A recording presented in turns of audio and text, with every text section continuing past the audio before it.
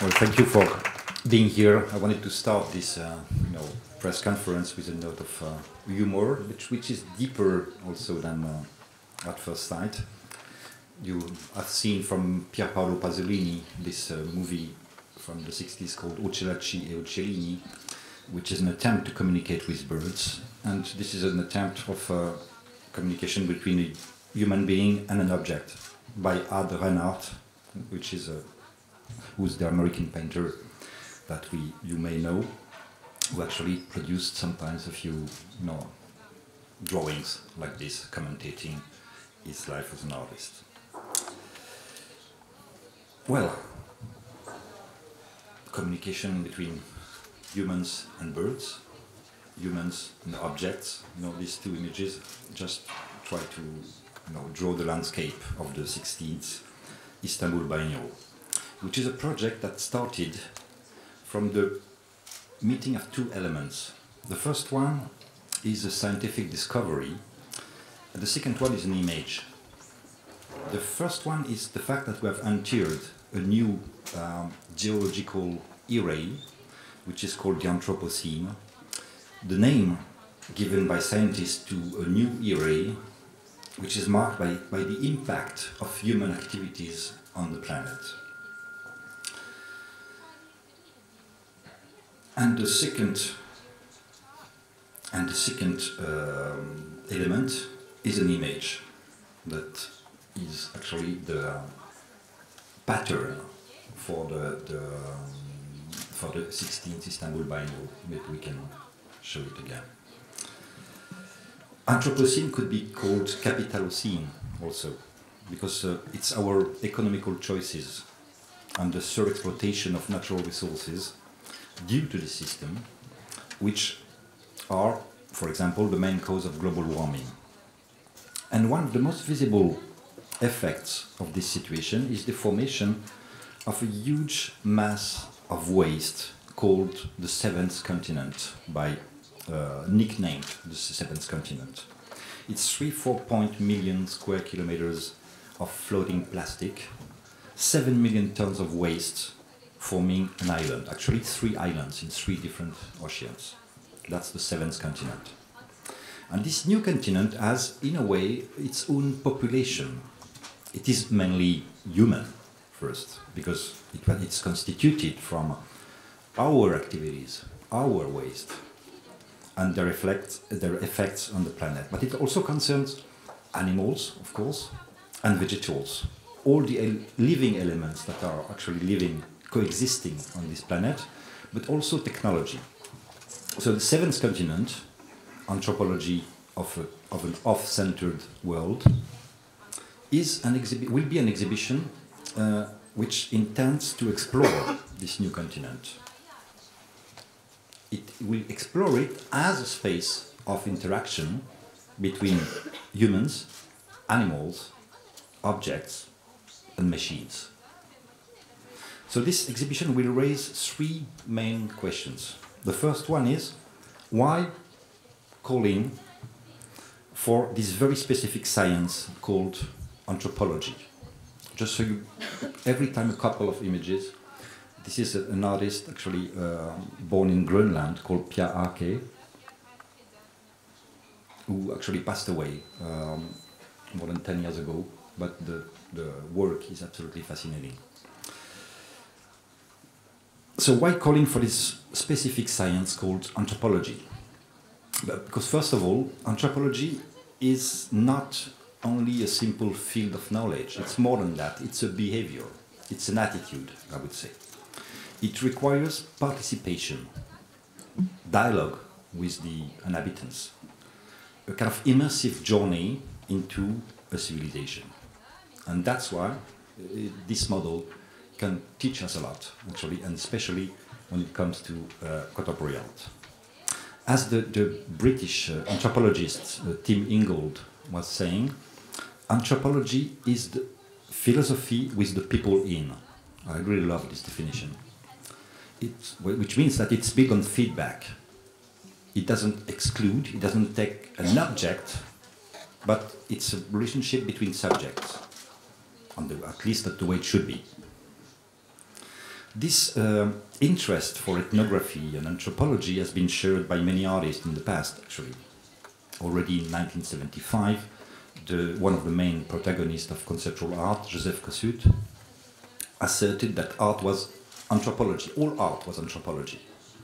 In the 1990s, the American art critic Al Foster wrote a text called Portrait of the Artist as an Ethnographer. And even more recently, in 2012, the curator Okwien Vezor organized an exhibition in Paris called Intense Proximity, addressing the decrease of distance between countries and cultures as a game changer in art. But our vision of what anthropology is has also changed, and artists are also responsible for this. More recently, a new generation of artists is giving much more room to interactions between nature, humans, and technology. Animals, vegetables, machines, algorithms seem to be on the same line than humans and addressed in a kind of choreographic way. I would say a new generation of artists is actually working towards a kind of choral art, a kind of polyphony of voices. And this is what will interest us most of all in the next Istanbul Biennial, which is which will leave a lot of room to this new generation of artists, and whose actually common point might be the fact that art also as a kind of philosophy is, as Tim Ingold said, it's anthropology with the people in, but the anthropology they are talking about includes not only human beings, but all the non-humans, all the living elements that are actually inhabiting this planet. We could try to sum up this new tendency by saying that contemporary art is inventing a new kind of anthropology that I would call a molecular anthropology. What we could define it by saying that it's the studies of all the human effects, all the human tracks, all the human prints in the universe, and their interaction with non-humans. So it's a very expanded version of anthropology, and this will be the guiding, thread throughout the exhibition. Also, there is today a more general awareness, which is the awareness that this very classical division between nature on one side, culture on the other side, which has been, which has sustained Western philosophy, Western thought for more than 2,000 years, has come to an end. It has become completely obsolete. This awareness of the end of the division between nature and culture has generated new approaches to the visible, new dialogues between cultures, new historical narratives, as well also as a new distribution of our ways of thinking. More precisely, new ways to classify the existing beings, new ways to write our history. So this new generation of artists has deeply integrated the idea expressed by the French philosopher Michel Serres that, I quote, our ancient cultures opposed cultures which had a written language to nature which didn't, while the new culture, the new way of thinking, is embracing cultures which don't have a written language and nature which does. Why? Because every living element on this planet stores, emits, processes information. Information is what we all share as human beings and all the other living elements on this planet. So if the seventh continent, which is the title of this exhibition, measures art to anthropology, it's an anthropology that cannot anymore be centered upon the human species only. Back in the 1960s, by the way, Claude Lévi-Strauss already saw the ultimate goal of anthropology as the dissolution of the human figure. He was already acknowledging the end of the canonical Western division between nature and culture. And both anthropology and contemporary art embrace now together all those elements, both from animals to machines, from plants to minerals. They reintegrate culture into nature and vice versa. So art tends to become a kind of anthropological inquiry about global life, connecting humans and non-humans, and the Anthropocene, the notion of Anthropocene, and the ecological, warning that it means, obviously contributed to this awareness. This Andrea Zittel was working in the desert in Arizona. So the second question is, why talking about the anthropology of this artificial continent, of an off-centered world? First, and this is Agnieszka Kurant, the sculptures which are actually here were produced by termites. She provided, actually the materials to the termites, and the termites did this. The second question is the question of the off-centered world. So, the most important thing is anthropology and art both have to engage and do engage with a multitude of points of views. And way beyond the Western vision of progress, they invent a real perspectivism, to quote the name used by the Brazilian anthropologist Eduardo Viveiros de Castro. According to him, the world is composed of a multiplicity of points of view, an infinity of perspectives, and we have to respect them all, not only ours, all of them. Anthropology, as Viveiros de Castro has stated, is the theory and practice of permanent decolonization. And this is the second definition of anthropology, which is completing the first one in a very interesting way. So this is another way to formulate the question, what would be a space deprived of any center? And maybe that's the most interesting question today, actually, in the world we live in. Why do we need centers? That's a spatial question. That's an artistic question, in a way, by definition. The translation of this question in curatorial terms, because that's the only as close as I can approach to the definition of the exhibition, because we won't tell the venues today, later. But what I can say only is that the main venue will be transformed into a kind of maze. There will be a path leading the visitor through a series of thematical sequences. So contemporary art shows the universe as a multiverse, no, not multi. Not a unique point of view guiding all the others, but an archipelago of differences, a kaleidoscope where fragments of different cultures can coexist. Because every nation today is sheltering subcultures, microcultures, fluxes of singularities coming from abroad, migrations. They're all leading to a permanent state of internal recomposition. And we have to acknowledge that. And artists do acknowledge that. Art also includes the beholder and much beyond.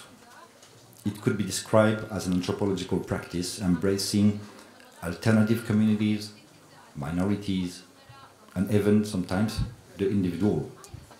The individual as species by himself or herself, to quote Claude Lévi-Strauss. So this leads us to the third question raised by the 16th Istanbul Biennial. but that I would formulate this way. What if every artist would be the last survivor of a society that has disappeared, or the last representative of his or her society? That would be an anthropology where every artist would be the savage of every beholder. Savage being the name given by Western colonizers for the people that had a different culture, a different vision of the world. So I suggest that we recuperate this word in a way, in a positive way. Savage then would become the name of the other in general. Every one of you and me, we are all the savages one to another. The following images that you see, Charles Avery, UK artist, and you will see later Norman Daly, who's an American artist who spent his whole life, actually, he also, it's not made on purpose, but he also passed away 10 years ago. He spent his whole life inventing a civilization, the civilization of the Euros, which has obviously never existed.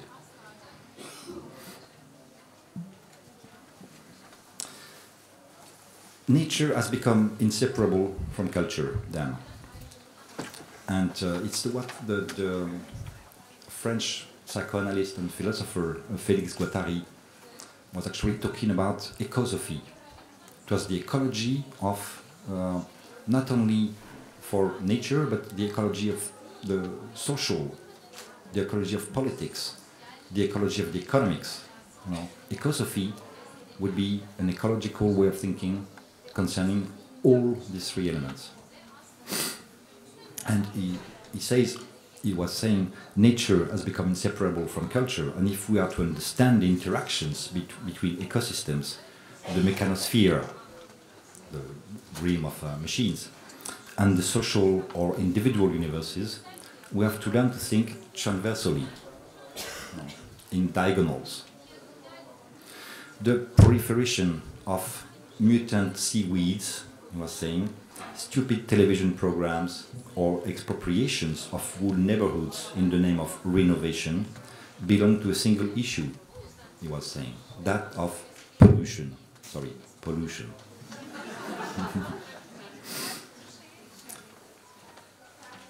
If we follow this reasoning, the importance taken by natural elements, machines, and objects in contemporary art may well be perceived as a form of resistance towards this devastation, towards the vacuum, I quote Guattari again, created by an age in which the accelerating production of material and immaterial goods is both absurd and increasingly irremediable. It threatens both individual and group existential territories. It's an ecological problem. And desertification, to dwell on Félix Guattari's words, concerns not only the landscape, but also the human brain. The same way the city of Istanbul has been historically the passage, the metaphorical passage between East and West, I would like this exhibition to trying to be a kind of gateway between different worlds, nature and culture, anthropology and art, and the world invented by artists, and yours. I would like to thank the artists who are actually here, hidden in the room, you know, in the research trip. Özlem Altin, Tiago Rochapita, Marie Guindans, and I would like to thank also all the team members of the Istanbul Biennial, which are really doing a fantastic job, and I think we will, see each other very soon, in September 2019. Well, at least. Thank you very much.